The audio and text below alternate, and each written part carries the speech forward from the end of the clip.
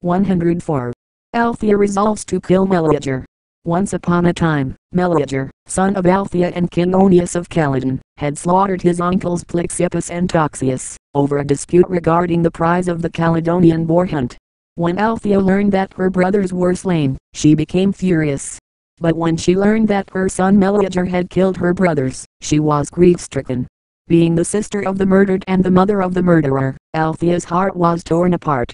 Vengeance, for her dead brothers, demanded killing her son, but her motherly love implored sympathy, kindness and forgiveness.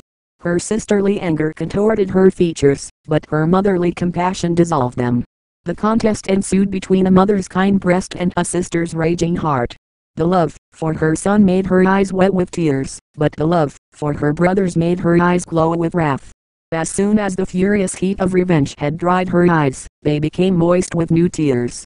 And as soon as fresh tears drenched her eyes, they again dried up, craving retribution. As a ship, caught between opposing tide and wind, sways vexed in both ways, similarly, the heart of Althaea, caught between conflicting passions of love and vengeance, swayed distressed in both ways. Pulled equally by motherly love and sisterly love, Althea's differing thoughts tormented her mind.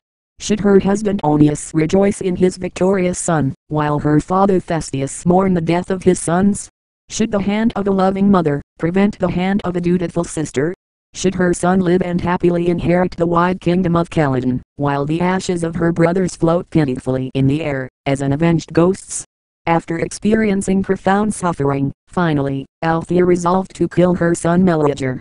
She decided to offer her son's life, as a funeral offering to her departed brothers, to avenge crime by another crime, and to justify death by another death.